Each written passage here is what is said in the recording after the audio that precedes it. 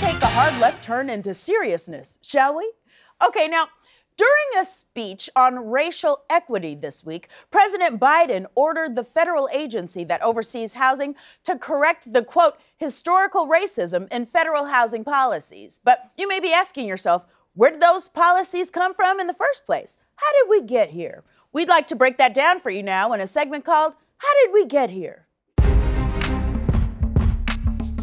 Lately, there's been a lot of talk about systemic racism. Everyone claims they want to fix it, but we can't even agree on what it is. We just know it's bad, like poverty or pollution or the way white people dance. But systemic racism isn't just an idea, it's a real thing. There's a place where you can go and see real live systemic racism right in front of you. It's called the Hood. I'm sure you've heard about it. Your favorite rapper grew up there. You've probably seen movies about it. In a movie, you can tell you're in the hood because there's always rap music playing in the background when the brave white savior goes there to drag Jamal away from the gang so he can play in the big chess tournament. But have you ever wondered how the hood got that way? Systemic racism, that's how. In the 1930s, America was in the thick of the Great Depression. The banks had failed and everyone had lost their homes and unemployment was at the highest it would ever be until this idiot came along. So FDR had an idea called the New Deal. The New Deal gave jobs to nearly every American, set the minimum wage, and created a retirement plan called Social Security, and it worked. For the first time in American history, you could have a regular job and make a decent living. You wouldn't necessarily be rich, but you wouldn't be poor either. They called it the middle class. To get that kind of job security today, you would need 3 jobs and an OnlyFans account. Now, if you're wondering if this New Deal made things better for black people, the answer is, see, part of the New Deal was the Homeowners Loan Corporation. They were an organization that guaranteed home loans for everyone. But just like an episode of Friends, they didn't include black people. How could they separate the white applicants from the black applicants? They didn't have to. Segregation did that for them. Because of segregation laws, black people could only live in certain areas. So the United States government drew up color-coded maps for nearly every city in America and told the banks, we'll guarantee loans for everyone who lives anywhere except in the red areas. Those just so happen to be the areas where black people lived. Like how the only thing behind glass at Walgreens just so happens to be Miss Jessie's.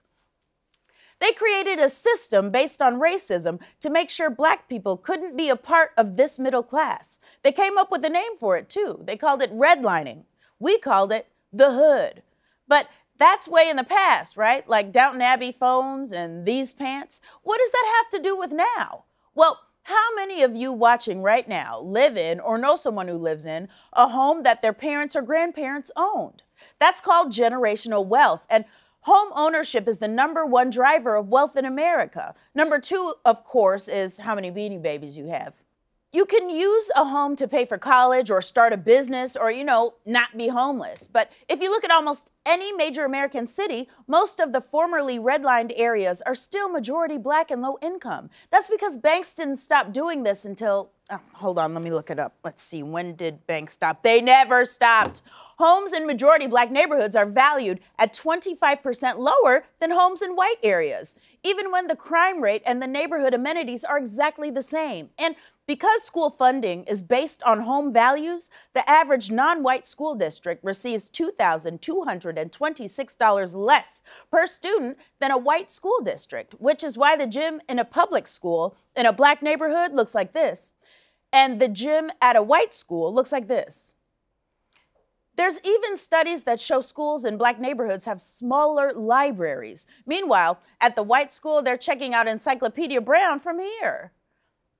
And because wealth and education are the #1 factors for crime, police are more likely to patrol these neighborhoods, which is why even though there is no difference in the rate of drug use between white and black people, let me say that again, there is no difference in the rate of drug use between white and black people, black people are 3.5 times more likely to be arrested for drugs.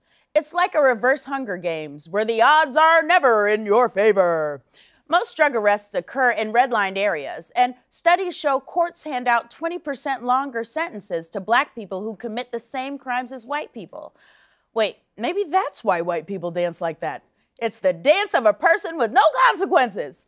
So maybe all of this is why the average white family has 10 times the wealth of a black family. Not because black people like Jordans and shiny rims, but because there is a system designed specifically to make it true.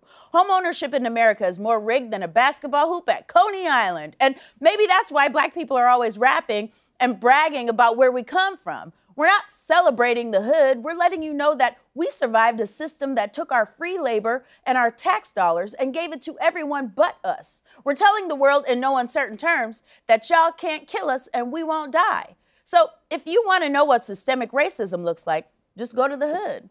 And tell Jamal good luck at the chess tournament. This has been How Did We Get Here?